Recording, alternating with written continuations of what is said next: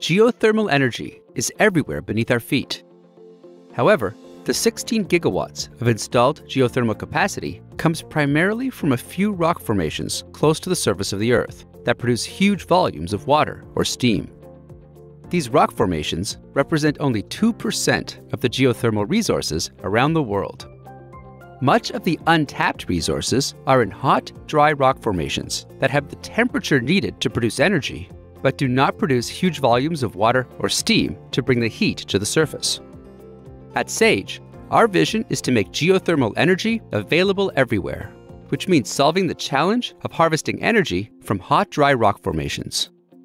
We are targeting lower subsurface temperatures than traditional geothermal initiatives, meaning temperatures between 150 and 250 degrees Celsius at the bottom of the well. These temperatures are readily available at depths of 3 to 6 kilometers and can be drilled in a cost-effective way with off-the-shelf oil and gas technologies.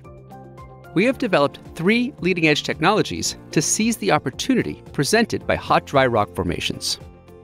The first, called HeatRoot, is used to create artificial reservoirs in hot, dry rock and affordably convert this heat to electricity. And in 2022, we field-tested it for the first time. We re-entered an abandoned gas exploration well in Starr County, Texas. We then performed a series of circulation tests. We pumped down the annulus of the tubing and casing into the top of the fracture, down the fracture, and out of the well up the tubing. Finally, we performed a series of pump-in tests to fully fill the fracture with fluid. We pumped fluid into the fracture, shut it in for a specified period of time, and then flowed the fluid back. These tests produced very successful results and point to a huge opportunity in the geothermal space. Our second technology applies HeatRoot into Sage's HeatCycle well design. We estimate that we could deliver a 50 megawatt power plant by drilling an 18 to 20 well pad using multi-well pad drilling techniques commonly used in the oil and gas industry. The short distance between wells increases efficiency by enabling the movement of the drilling rig between wells without being disassembled, also referred to as a walking drilling rig.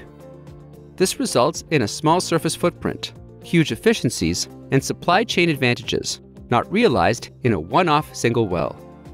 Geothermal energy generated from this pad will be like a multi-cylinder engine, meaning each well will alternate between injecting and producing, with the entire system optimized to deliver 50 megawatts of geothermal power. Our third technology applies HeatCycle in conjunction with wind and solar to enable geothermal battery storage.